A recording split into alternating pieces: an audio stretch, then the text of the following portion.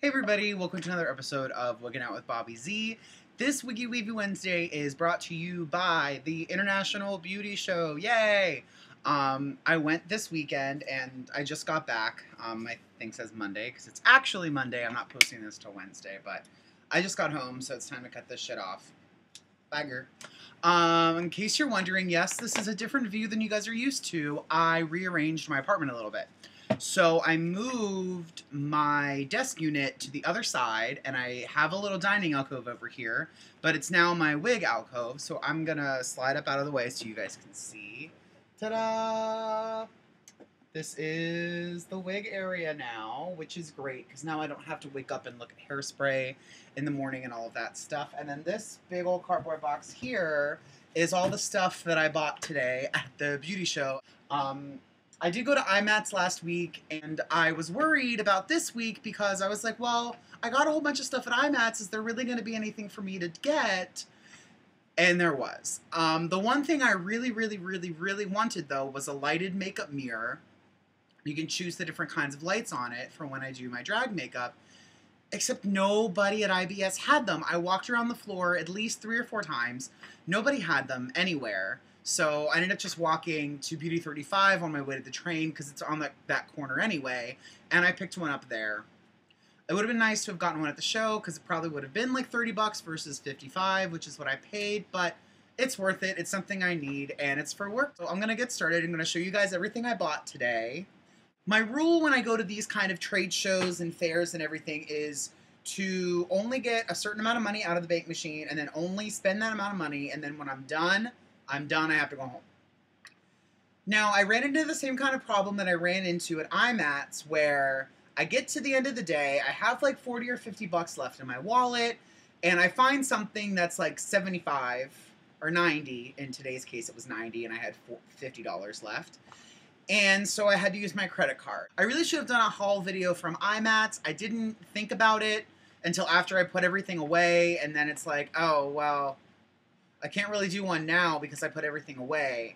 So I decided to do one for the beauty show since I think I actually got a lot more than what I got at IMATS anyway. So it worked out. This was actually the last thing that I bought. It was the most surprising thing to find at the hair show, but it was the best investment that I made of the day. It's called the Lipo Express Your New Figure Body Shaper.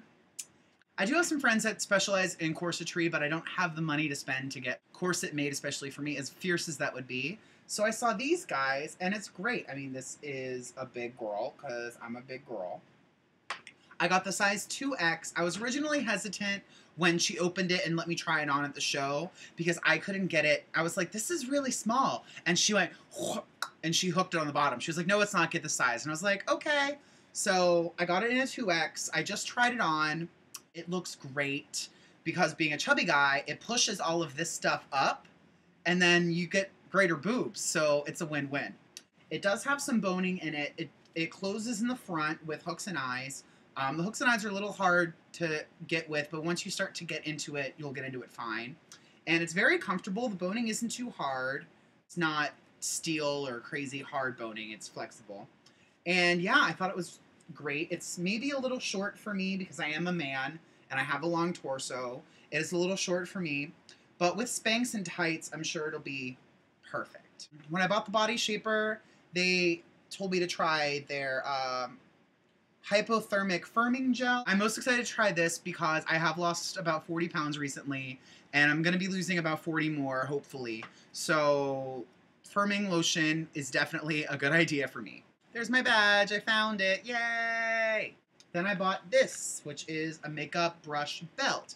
I have been doing a lot more makeup recently, so I figured if I bought a belt for my brushes, it would make it easier for me to keep track of where they are and what I'm doing. Also, because I am a somewhat fat kid still, former fatty fat kid, I'm used to adjusting things all the way huge. So if you're a big guy or a big girl, like, the Royal Langnickel brush roll belt will fit you because it's, like I said, I'm 6'1", I'm a large, extra large in shirts. My tummy is like 45 to 46 inches, and this has a lot of space still to go, and I don't have it on super tight. So this is definitely a plus for me, being able to find a belt that fits. So while I was at the Royal Langnickel counter, I bought some brushes. I went and bought a whole bunch of brushes from them 2 years ago. I didn't go to the beauty show last year, I missed it.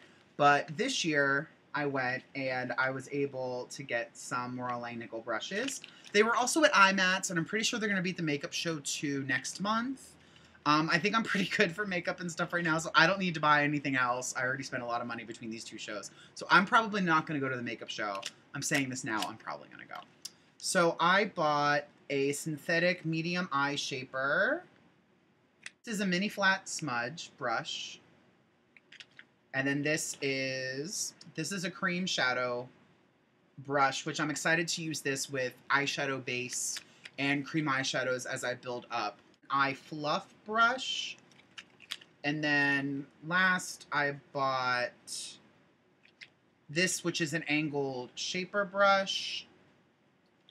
And so those were my 5 brushes I bought from Royal Langnickel. I love their brushes. They're great. Several different lines of brushes, from cheap student brushes to expensive professional grade brushes. They're also really great because you can sign up on their website and you can get their pro pricing and all of that. So that's always a plus. I am a member of their pro pricing program. I've not ordered anything online from them personally. I've ordered them for shows and stuff, but never personally. But their brushes are great and they're worth the investment.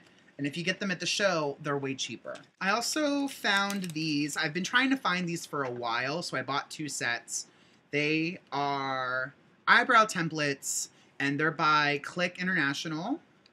And there's 4 different sizes and shapes. I thought that these were great. I've been looking for them, especially because I am new to makeup and I'm new to drag, so all of that. So I figured while I'm trying to figure out what my face is going to look like, I should pick up some eyebrow stencils. Eventually, I won't use them. I'll probably use them 3 times and figure out what I want to do with my eyebrows. I think they're worth the investment. I've been looking for eyebrow stencils for months now, trying to find them, and I haven't been able to find them anywhere.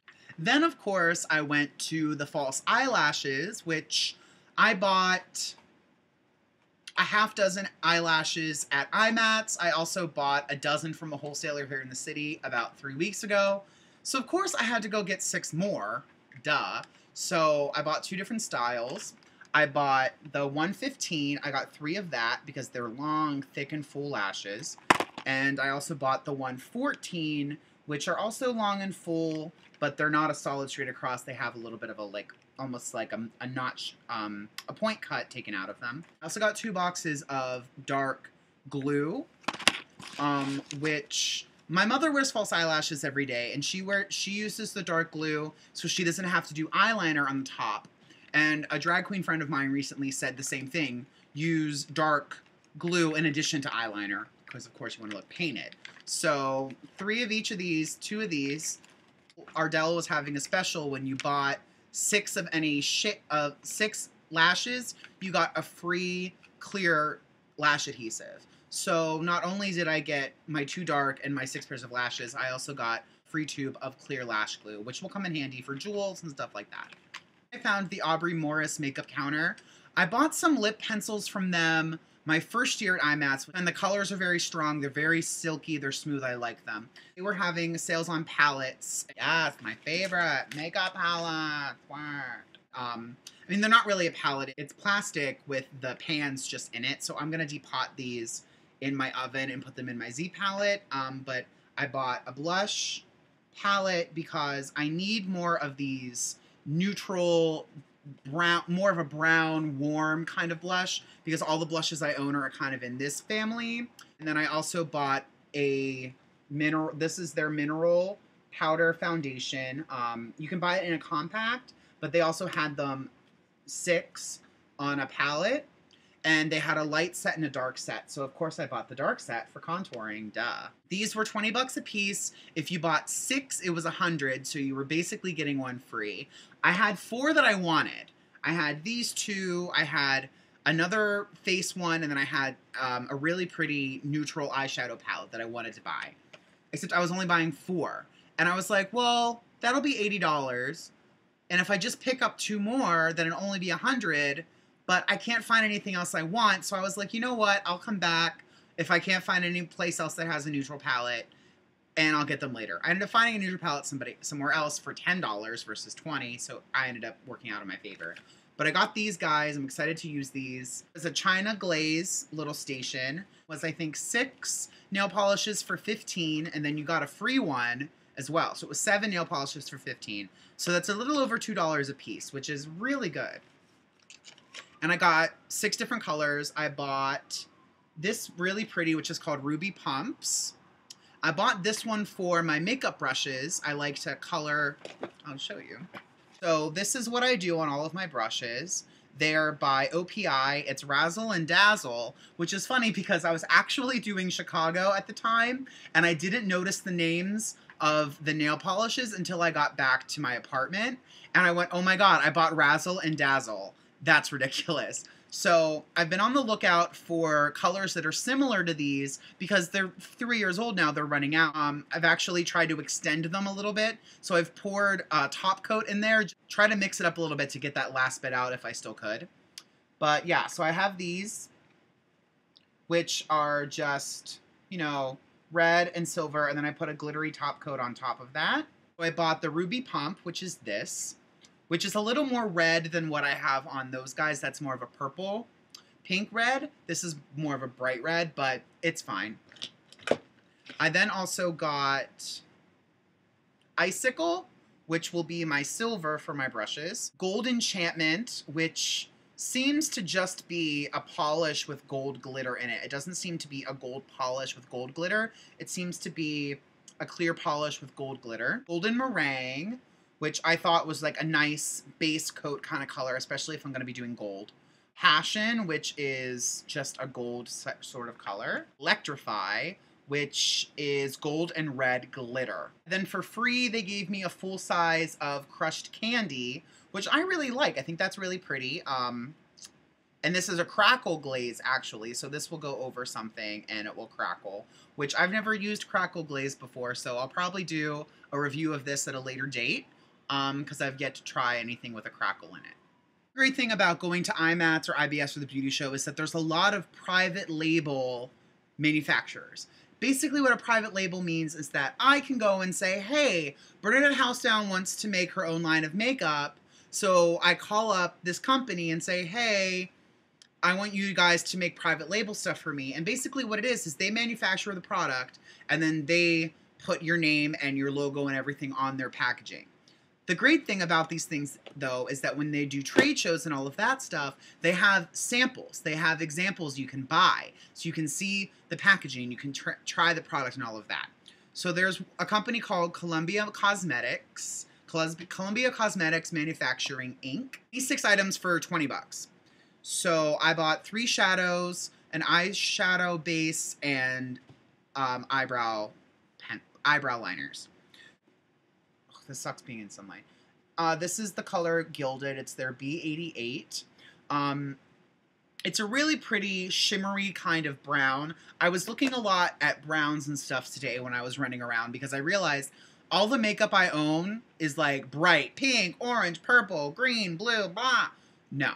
Like, those colors, you know, yes, they're fun to use, but you're going to be using your neutrals and all of that stuff more often. Then I also bought Brown Matte, which, as you can tell, is a brown matte. You can never have too many brown mattes, in my opinion. And I also bought a True Black, their eyeshadow base, and it's also paraben free, as it says on the back. This is just eyeshadow base. It's just eyeshadow base. So bought what they call their Brush-A-Brow, which is just brow powder. And I bought it in a dark brown and an auburn. This is the fun part. Went to the Morph brushes counter, and Encore from YouTube was there. So they had palettes and brushes and cleaner and all of that stuff. I'd seen their individual shadow pans, and they came in the little envelope, and I was like, okay, I don't have to depot them. That's great. But then I saw that they had palettes too, so I was like, oh, well, it's already in a palette, then I don't have to do anything about it, and then I have a new palette to play with. This is their warm neutral palette. As you can see, there's lots and lots of nice, fun, pretty warm colors. And some of them seem to have a little bit of a shimmer to them, but as a whole, they look to be pretty matte. There's also some greens and some grays in there, but it's mainly all browns and pinks. I saw this and I thought, oh my god, that's every drag queen's dream. I have to buy it. A foundation palette, and there's dark, there's white, there's 2 different colors of beige, there's a nice pink in here, and then there's an even lighter one. So this is really going to come in handy for me doing a lot of contouring and highlighting, as you know we do. That's what I'm most excited to play with, is my new foundation palette from Morphed Brushes. A friend of mine, my friend Brendalyn Hager, she was working the Stila counter, so I looped back around, went and said hi, and they were having a special. You could buy their 4 Stila eyeshadow palettes for $40. So that's $20 a palette, which is about half of what you would pay at Sephora. They run $37 or $38, I believe. I looked them up to see how much money I saved. However, they ran out of one of them, so I only got 3. So I have Stila in the Moment, I have Stila in the Light, and I have Stila in the No. I'm not sure what the 4th one's called. Is the In the Moment. And they come in their cute little cardboard box. And each one also comes with an exclusive full-size smudge stick waterproof eyeliner pencil plus a how-to lookbook. So, lookbook. And then the pencil is inside the palette right there. Now, these are a little smaller than what I'm used to when I buy palettes, just the size of the colors. So that was my haul today from the beauty show. I was pretty disappointed though, because every year when you go to the beauty show, there's tons and tons of stands that have blow dryers and hot rollers and curling irons and all of that stuff. And I know that I've seen lighted makeup mirrors, much like this. This is the Conair Reflections Home Vanity. I'm sure that I have seen these in the past. I've been to IBS. This was my 3rd year. I missed it last year, but I've gone the 2 years prior. And nobody had them. I stopped everywhere that had appliances. I stopped everywhere that had makeup, anywhere that had cases, anybody. And I said, do you have lighted makeup mirrors? And nobody had them. So on my way back to the train, I stopped at Beauty 35 and I picked this up because that was the thing that I needed the most. And it was the thing I didn't get.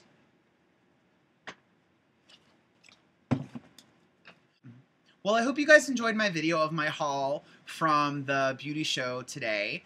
And I hope you guys will subscribe and be sure to add me on Facebook and Instagram and Twitter. And add me on all of that social media crap, because then you can stalk me and I can stalk you back and we can be friends and all of that. If you have any questions, comments, or concerns, or if you would like a custom wig by me or anything like that, be sure to email me. My email will be down in the box as well. Also going to include links of all the stuff I talked about today. If I'm able to find a distributor or a website for them, I'll link them in the box below as well. Send me some messages, tell me what you want to see, what you want to hear, and maybe I'll do a video about it someday. So until then, thank you for watching, and I'll talk to you guys soon. Bye.